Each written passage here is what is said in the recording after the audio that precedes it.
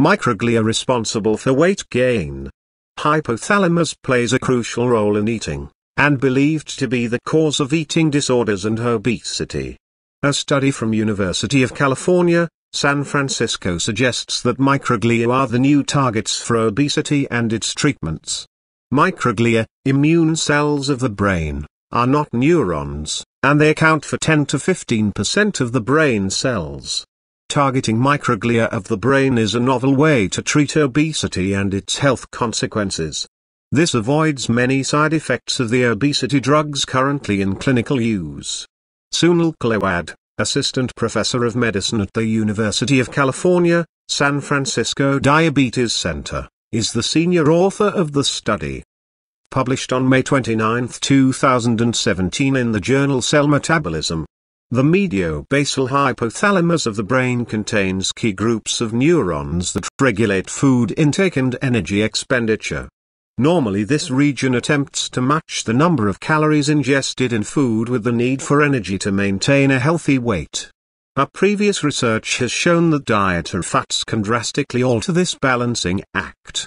In the present study, the researchers showed food rich in fat for 4 weeks cause microglia to expand in number and to trigger local inflammation within the medio-basal hypothalamus. Such a diet results in eating more food, burn fewer calories, and gain more weight compared to taking a more healthy, low-fat diet. Depleting the number of multiplying microglia in the medio-basal hypothalamus, using a drug PLX5622, researchers found 20% less weight gain, compared to a control group on the same diet. To confirm this finding, the University of California, San Francisco researchers developed a strain of genetically engineered mice in which they could use a drug to activate the inflammatory response of microglia at will. They found that even in mice fed a healthy, low-fat diet, forcing microglia-induced inflammation in the hypothalamus caused mice to eat 33% more food and expend 12% less energy, leading to a 4-fold increase in weight gain compared to untreated mice on the same healthy diet. The inflammatory activation of microglia is not only necessary for high-fat diets to induce obesity, but also sufficient on its own to drive the hypothalamus to alter its regulation of energy balance, leading to excess weight gain. So, eliminating microglia can prevent weight gain in humans as well. A drug, PLX3977, which is currently in clinical trials leukemias, solid tumors, and rare forms of arthritis, acts by the same biological mechanism as PLX522. The researchers also report that high-fat diets trigger microglia to actively recruit additional immune system cells from the bloodstream to infiltrate the medio-basal hypothalamus. The new recruits also augment the inflammatory response and its impact on energy balance. Therefore, it may be possible to control overeating and weight gain through multiple immunologic approaches, targeting microglia as well as targeting cells in the blood with the capacity to enter the hypothalamus and take on microglia-like functions. The researchers next plan to further investigate how, exactly, consumption of high-fat foods leads to the activation of microglia, and whether there are ways to intervene to block these signals.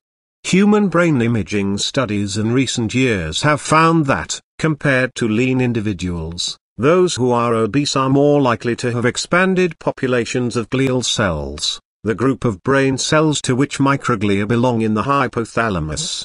This same sort of phenomenon, gliosis, is commonly seen in neurodegenerative diseases, brain trauma, bleeding, infection and brain cancer, leading researchers to conclude that dietary excess might essentially cause a form of brain injury.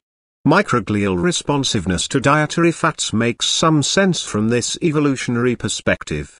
Rich food was rarely available during mammalian evolutionary history, and when it was available, it would be advantageous for animals to stop hunting or foraging and focus on chowing down. Microglia have evolved the ability to rapidly trigger increased appetite and weight gain in response to a high-fat diet.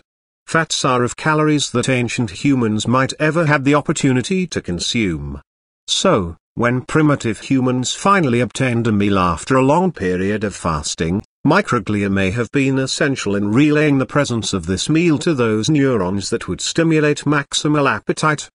But in modern environments, in which high-fat food is continually available, this same adaptation can be damaging. In the modern world, when people constantly overeat rich, high-fat foods, chronic microglial activation could produce a more permanent stimulation of neural circuits that further increase high-fat food intake, leading to the development of a vicious cycle. Targeting brain inflammation could help treat obesity. Thank you.